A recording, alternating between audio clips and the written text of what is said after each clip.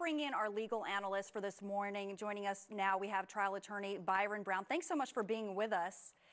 So you watched that hearing, and there's several issues here because obviously it is a relative of the victims, of two of the victims who found this piece of evidence that we would ordinarily have police discover, from the crime scene, and it happened months after the crimes occurred. So right off the bat, do you see this as problematic?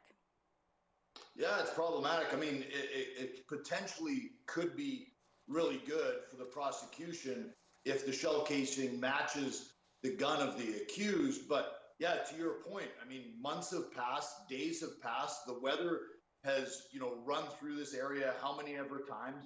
And there's always going to be the question of the chain of command of custody as well of the shell casing. Well, so there's going to be questions as it relates to authenticating it and then also to the preservation of it. So it is coincidental that you mentioned that because, first of all, actually that shell casing did turn out to be a match of the defendant's gun.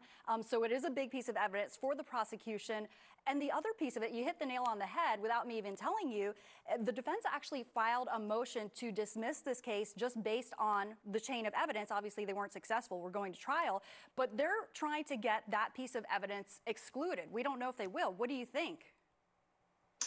Well, I mean, if the judge already ruled on getting the casing in and the judge ruled it in, then it's likely it's going to come in at the time of trial. But what's more interesting is that there'll be an appealable issue in my mind. So if they end up getting the accused and he ends up guilty by way of a jury, then his team will have an appealable issue, that being the shell casing coming in as evidence. That's fascinating. So later today, there is a pre-trial hearing that will be held regarding this case, and this is one of the matters that the judge is expected to take up.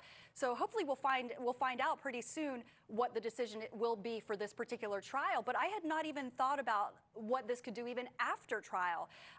How soon do you think we'd get a sense of when this could potentially be appealable?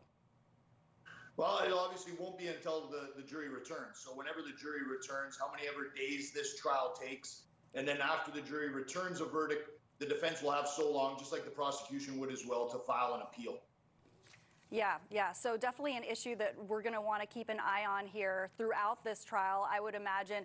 Any other concerns just listening to that testimony? No, I think just the biggest concern, and if you're the defense, you're going to attack this throughout the whole course of the trial as it relates to the casing, of how long that casing's been there and then how reliable it is. Assuming the defense is going to come up with many different arguments to argue why that casing could be there, meaning was it there for months before the alleged murders took place?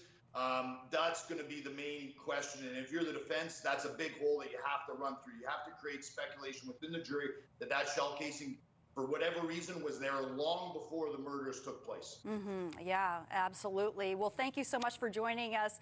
And of course, we're going to check back in with you for more analysis. And this is a case we're going to be watching very closely. In fact, straight ahead, the victim's sister